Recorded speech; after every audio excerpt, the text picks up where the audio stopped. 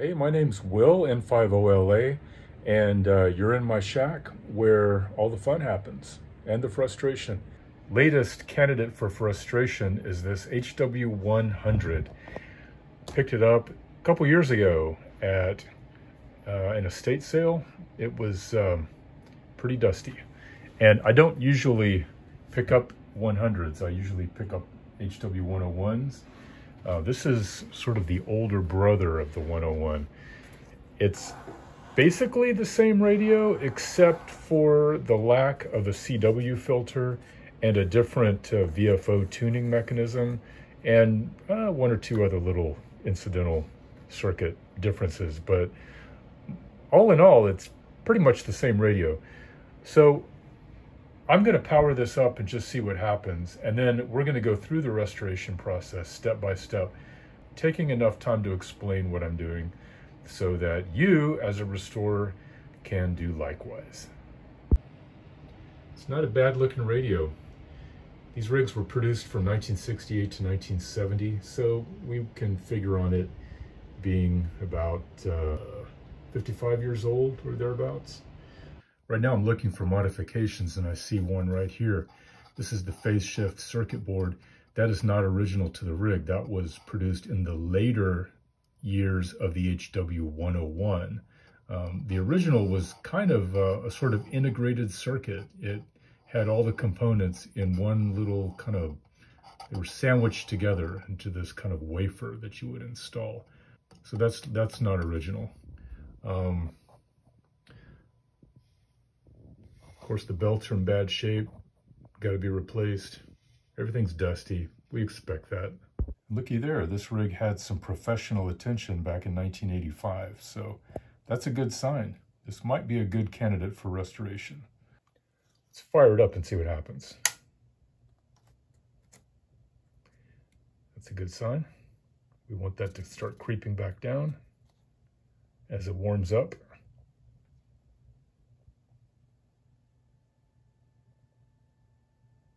Come on. Oh, I had the RF gain all the way down. Okay. Hey. Nice.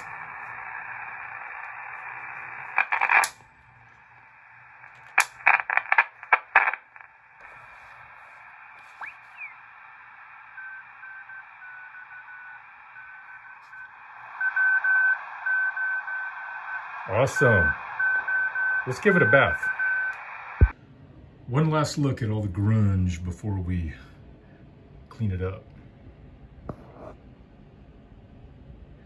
Like I said, this is pretty much par for the course. I think this rig's been in a garage. It's got some straw. I've seen these with the coax gnawed by rodents. I mean, it can get really bad. This isn't bad at all. This is the part that's been known to make grown men cry. I got this step from a retired Heathkit engineer. This is how he does it. This is how I do it. This is just plain old dish detergent. I'm going to kind of stab it a little bit because I don't know if you can see that kind of mottled look right there. That is some really baked on grunge. You don't want to be so aggressive that you start snapping off your capacitors, but I'm going to go in with a toothbrush into some of those areas with the more resistant grunge, and I will use progressively smaller brushes as I go along. And I'll rinse it, and if there's still some grunge on there, I'll go back and do it again.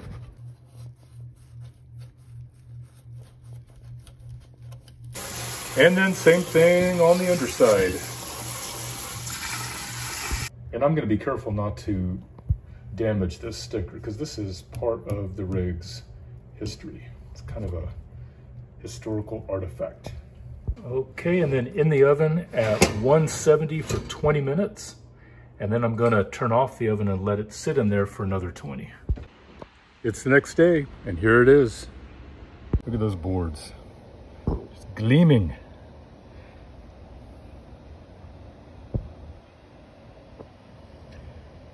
let it spend about 10 hours on my back porch the next day after the oven drying. So I'd say it's ready for the next step. Next step is to check every resistor. I made up these handy cheat sheets from the manual, and I laminated them because I do so damn many of these. What I'll do is just indicate any that are off, and I'll come back later and replace them. I tend to replace any that are more than 15% out of tolerance. That's how I do it. Some people would say 20%. I think 15 is a good. Here's an example. 4.7K tests 6.35K. My math, oh, it's not very good. I'd say that's over 30% off. Let's change it out. And we're done. Got 14 bad resistors throughout the different boards, most of them on the audio board. When we pull them, let's go ahead and pull these paper caps. So now that I've established which ones are bad, I mark them on the X-ray view provided in the manual, and then I pull them. I use a dental pick. Pull it, get it on this side, find the trace on the other side, and by the way, I use a Lazy Susan to flip it around. 20 bucks well spent. Then I find the trace and heat it up, pull it out from the other side. And there it is with the resistor replacements. All those blue and pink ones in there are new. And also, can you see 1, 2, 3, 4, these 4 diodes in the balance modulator, those are new too. So there's a lot of work yet to come. I've got to put some belts on here. I've got to put a belt here and align it and put the knobs on and troubleshoot. But at this point, I just want to see if I've got any tragic problems, i.e. things that explode or start to smoke. So I'm going to fire it up and see what happens.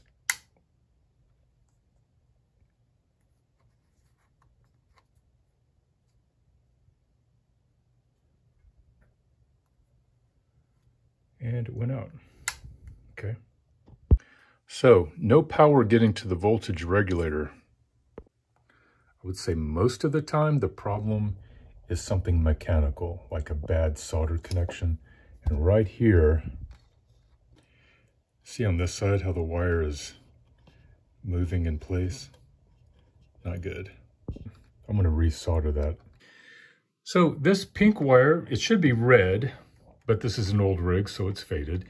It's pink, and this is where it comes in from the power supply with 320 odd volts, and it goes up here to the voltage regulator tube, OA2. And guess what? I'm grounded to chassis here, and uh-oh, something's wrong. All right, it's shorting. So let's follow the schematic and find out what I did wrong, because it wasn't doing that before. So obviously I screwed up somewhere. Let's see. Okay, here's the problem. I checked all the resistors that I installed, and I looked at this one, and check this out. See where it's shorting to ground? Let's clean that up. I should have caught that before, but I'm gonna fire it up again, and this time I want to see that meter peg out. Beautiful. Come on, that's it. And as it comes down, we should start to get some sound in the speaker.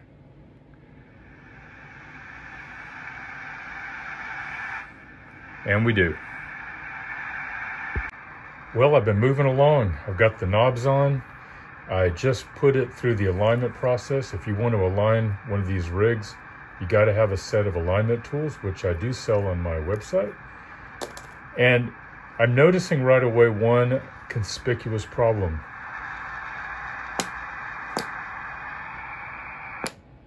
There is nothing in lower sideband. So let's check it out. I suspect that it's a bad LSB crystal. It usually is. So I've got my frequency counter hooked up, and I'm gonna put, I've got it, the black pin to chassis and red pin to the center pin of the carrier null pot. Right there. Okay, so in upper sideband or CW, I should have 3396. Let's switch it over to LSB. I should have 3393. Switched it over and it's dead. So I'm going to replace the crystal. This is the Y2 crystal. I know that from checking the manual, and it's really easy to pull out of there. Just happened to have one of these from one of my cadaver rigs. That's Y2. These X-ray views in the manual are just fabulous. Literally 30 seconds to desolder that crystal and pull it out of there. And I'm gonna pop that in right there.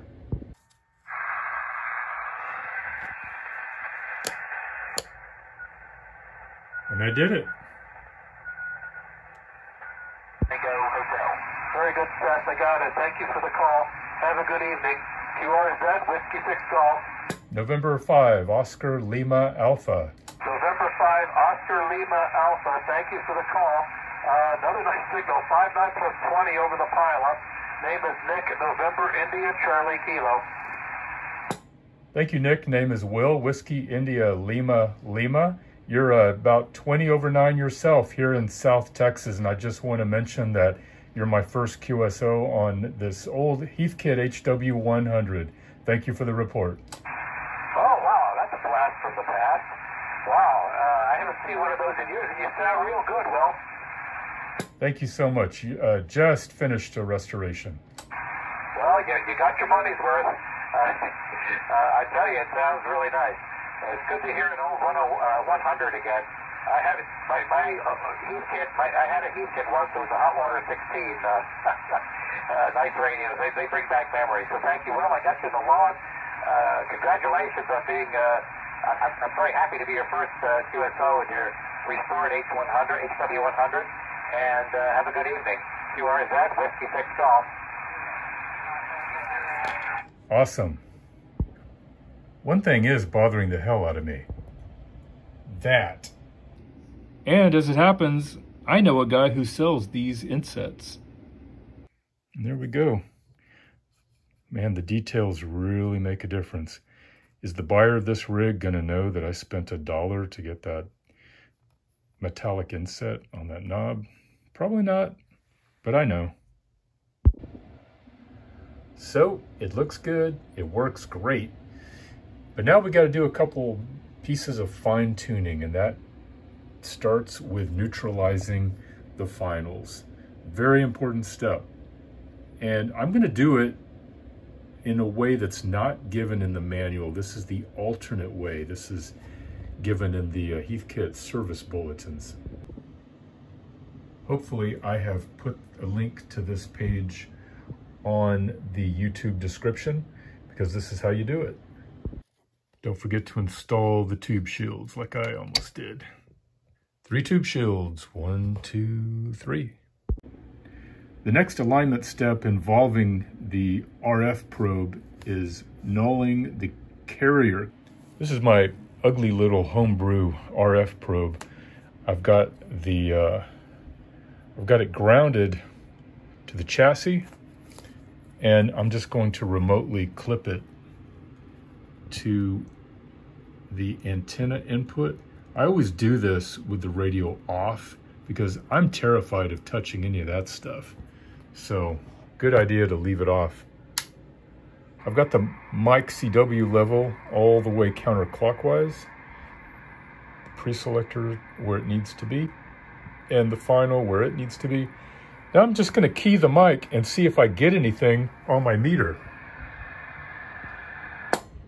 Oh yeah. We don't want that. That's the carrier null pot. And then here is a carrier null trimmer to fine tune it. I'm going to start with that one. Just made a discovery. I'm turning the null potentiometer back and forth. I'm not getting any change. So this tells me that I got to replace this guy. And that's a very common repair on these old rigs. This pot doesn't stand the test of time at all. This is where that 200 ohm potentiometer mounts to the underside of the modulator board. What I did was I just clipped off the leads, desoldered them, and I'm going to leave that in there because otherwise I've got a big gaping hole. This is electrically the same thing as that, except it's modern. It's a 20-turn 200 ohm potentiometer. I like to mount it with the screw away from that tube. Makes it a lot easier to adjust it. And there it is. Okay, I've reattached the RF probe to the antenna input, and let's try it again. Click. Oh, yeah. I'm gonna go ahead and turn this. And now we're bringing that carrier oscillation as far down as it will go. Well, that's about it. I'm going to check it out on all bands, make sure it's got full output, and then turn my attention to the cabinet. There's 80 meters, full output. 40 meters, full output. 20 meters, full output. There's 15 meters, full output, almost full output, let's see. There we go. And finally 10 meters. Got a little bit of SWR there, but there we go. That is full output. So the cabinet is salvageable. It's not great, but I think I can clean this up and bang out some of the dents and use a little touch-up paint and start out by just giving it a good bath. Looks like rain today. Better move fast. I'm going to give this a light sanding, and then I've decided I am going to paint it. Right here is some touch-up paint that I had.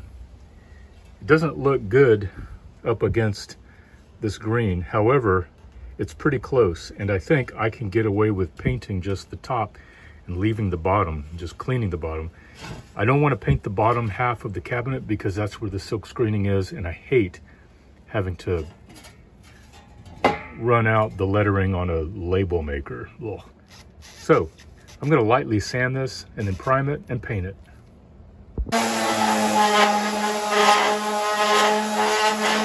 I've tried these different colors, but they just didn't quite match.